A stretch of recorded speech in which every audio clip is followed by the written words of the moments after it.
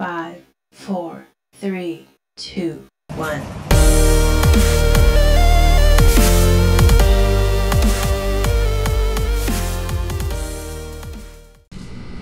Hello everyone, and welcome to another video by me, the Techie Prepper.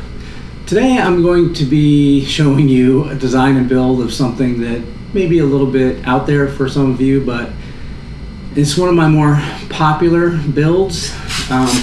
Every time somebody comes to my house, they inevitably ask about it. It does stand out a little bit, but it's very functional, and a lot of people have asked me to help build them or to give them parts list, that type of thing, so I figured I'd throw it up here. I live in a middle-class neighborhood in Florida. There's not a whole lot of crime here, except for small petty crime from primarily high school students. I live near a high school, and a lot of the students actually come from surrounding neighborhoods, and they walk through my neighborhood and they look for, you know, petty crime opportunities to steal this or steal that. Kids being kids, what can you do? So I had a neighbor that had a bike stolen out of the garage in broad daylight by a teenager, and I have another neighbor who had tools stolen out of their vehicle at night. I have video cameras on my house, and they actually caught them on film, you know, well, digital, I guess, but they caught them on the SD cards, and the resolution wasn't good enough because it was a little too far away. So they really couldn't identify the suspects. So it was kind of a bummer. But so I needed a new mailbox because mine was falling down, so I decided to build this. I'm not sure where I'm going to put it on the screen, but I'll put it up there somewhere, show you a picture, and then I'll go into some detail of the build itself. I did all of the woodwork myself and all of the design and build of the electrical components myself. And as I mentioned, there was a little bit of crime in the area, so I took it upon myself to build my mailbox that would be standalone. There's no power out there, no AC power from my house. So it was a standalone solar powered mailbox with 2 video cameras, one facing east down the street and the other facing west down the street, so I could capture everybody coming and going through the neighborhood on my street. If you have a use for this, that's great. Like I said, I've talked to people that have come up to do work at my house, and one of them has a driveway that's like 100 feet long, and they wanted to build something like this there. I think they probably have. Last time he was here, he said he was starting the woodworking portion of it, so good for him.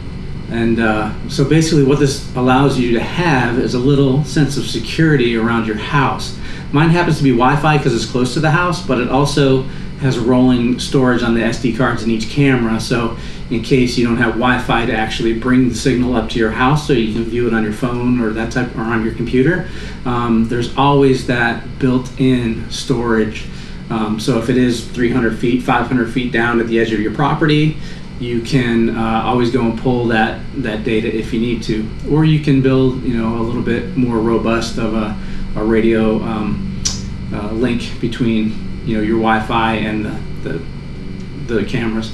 So anyways, I'm getting a little bit too far into the weeds here, so let me show you what it's like, and then you know, how I built it and the components and everything, give you a little peek inside, and then you can get a little better understanding of exactly what I'm talking about. Okay, so now that I've explained a little bit about what it is, let's take a walk out and actually give you an idea of how it looks in the yard. This is obviously from behind, walking up on it, and you can see I have the plant bed around it. I have the 2 solar panels on one on each side. I have one on the top, and you can see I have a Wyze cam protected from the elements with a casing, one pointed down the street to the east, and the other pointed down the street to the west. So I get a pretty good view of everything happening on my street, people that approach, so that's a good thing. You can see I'll walk around it and show you. Of course, I built the flag in on the side. Definitely needs to be painted. It's been there a while. It's getting some sun fade. My mailbox on the front, and as you can see, I built a little flower box.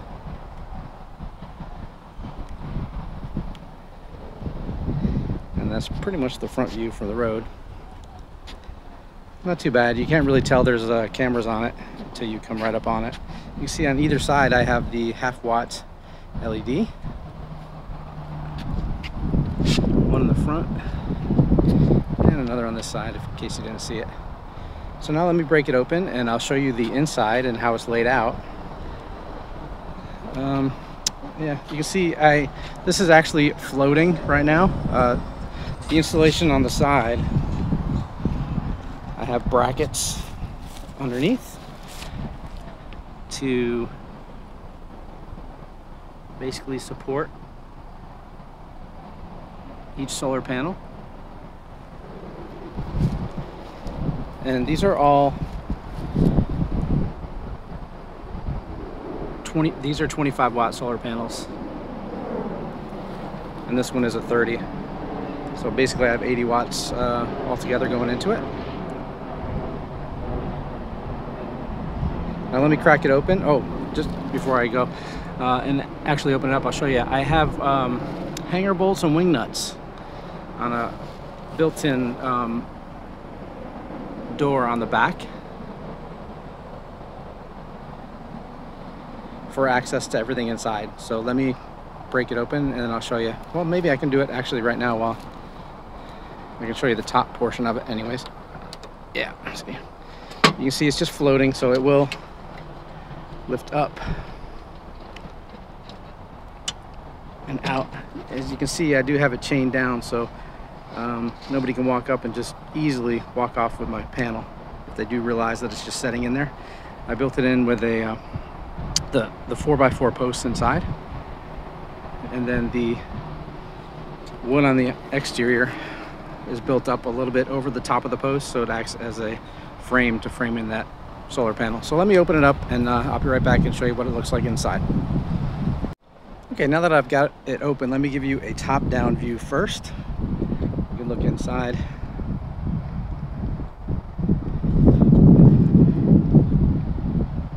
So there I have my PWM charge controller right there. This is my photo switch, which basically is a light sensing switch that turns the LED lights off and on. When it gets dark, it obviously closes the switch and turns them on, and then in the morning it opens and turns them off. These are all the wires actually for the lights. They connect in series. They're just kind of hanging in there because they're protected. I had to put this in here because this is an open slat construction. It's an open slat build, so you can see inside there's approximately a 1/4 inch between each of the slats to allow ventilation. I wanted to do that because it's hot here in Florida and I wanted to get some airflow through. The only problem with that is rain has a tendency to blow sideways sometimes here, and it blew in from the sides, so I had to put a little piece of tar paper fastened down so that would protect the battery. That is a 12 volt 20 amp hour Life PO4 with a built-in BMS, so you can't overcharge it, you can't undercharge it. The BMS protects it, and that is covered up by the tar paper to keep that protected. And then that feeds a terminal block, which is also there. You may be able to see it on the back, hopefully. You'll see down in there. And that's what everything is connected to. Let me take you to the back now. That's my battery voltage right there. It's 13.3 at the moment, and it is not even 10 o'clock yet. So that'll go up to about 14.2 on a good day, 13.8 normally, you know, with a mixture of sun and clouds. The BMS will cut it off at that point. So let me go through how this works one time. I'll try to make it as simple as possible, although there are wires routed everywhere. The 3 solar panels feed in parallel to this terminal block right here. And the reason for that, I have them in parallel specifically because they're located on the east side and the west side of the box. So in the morning, the east side gets full sun, the top gets full sun, and you can probably see the west side is shaded. as the sun travels over, obviously, from east to west during the day. In the afternoon, the one on the east side will be shaded and the one on the west side will be in sun. So basically that allows me to have 2 solar panels providing power to charge and run everything at any given time. Of course, for about an hour during the day, all 3, when the sun's directly overhead, all 3 will be getting some sun and providing power. So they all feed into here. This is the terminal strip, and then they feed into my charge controller. This happens to be a 30 amp PWM charge controller that is designed to use lithium batteries. So hopefully you can see the PV is flashing, which means it's getting juice from the panels.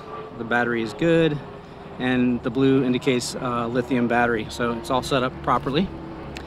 So the panels feed the block, that feeds the charge controller. The charge controller feeds over directly to the battery. The leads come off the battery, that's 12 volts. The leads come off the battery, they feed the terminal block in the back, and that feeds power to basically 2 systems. The first system is the LED lights that come on at night automatically. So basically the 12 volt feed comes off of here, goes up to my photo switch, and then from there it goes and it feeds the 3 LED lights. You can see the wiring for those, and they are in series, as I mentioned. And then, you know, there's just because they're in series, there is a dead end that's not connected to anything. And then the other system that the battery feeds off the terminal block is the cameras. So it feeds the step down. 12 volts comes into the step down, and it comes out as 2 5 volt USB, typical USB feeds, and they actually plug right in to the cables that came with the 2 Wyze cams. So that's essentially how it's set up, and it works well. There's a SD card, micro SD card actually, and that holds 2 days worth of rolling video footage. So I'll be able to see anything going on up and down the street, cars going by, people going by, that type of thing. So it lets me know who's here. And I can also access that live anytime because it's powered day and night by the solar panels and the battery. So that's pretty much it. This is how it looks with the back off. You can see. And it's very stout. Some people have asked me what I'm going to do if somebody comes with a baseball bat and hits it. And there are, you can see there are 4 4x4 posts, and they're buried 2 feet in the ground with about 50 pounds of concrete each. So if somebody hits this with a bat, they're gonna get some serious reverb, and it's gonna hurt their wrist, trust me. So anyways, I'm gonna button this all back up, and then I'll see you guys back inside. Okay, so now that you've seen the insides of the mailbox, and the outsides actually, hopefully you can take this knowledge, and you don't have to build the same type of mailbox I did. If you're interested in it, you can you know, make your own. You can make any form you'd like, put it in any type of structure that you'd like. It doesn't have to be like that one in particular, but the most important thing is you have the capability to capture video in a remote location. I mean, that's really the biggest takeaway here. And if you want to copy my mailbox, that's fine. I'd be more than happy to answer any questions or comments that you have. But if you'd like to build it another way, that's fine too. True story. I had a guy contact me that saw it, and he wanted to, he was a contractor, and he was having a lot of his building supplies, you know, they're in a short supply these days. He was having them stolen from his site, and he wanted to build something similar to this. So I kind of worked with him, and I helped him, and we built a basically a hardened model of this that you couldn't steal off the site, and cameras were built into a nice secure box. So there are many uses for this, and hopefully if you're interested, you can come up with one of your own, or you can copy mine. Thank you for watching my video. I appreciate your support. Links to any of the products covered in my videos can be found below, as well as a link to my website, thetechieprepper.com. On the website, I actually go into a little more detail, showing some basic schematics, more detailed photos, and that type of thing for everything that I cover within my YouTube videos. So don't be afraid to go there and check it out if you're interested. As you can probably tell from the video production, I do this as a hobby. I have a full-time job, but my YouTube videos I put out there to hopefully help people better prepare for emergencies or to endure emergencies with a little more comfort and capability. So that being said, if you are interested in my content or you liked it, please like, subscribe, hit the notification button so you know when I have a new video coming out. And also important is to share with friends, family, anybody who you think might be interested in this content and you might want to help out, like I said, to better prepare for emergencies. So that's all I have for now. Thank you again for watching. I appreciate it, and hopefully I'll have something cool to show you next time. Thanks. Bye.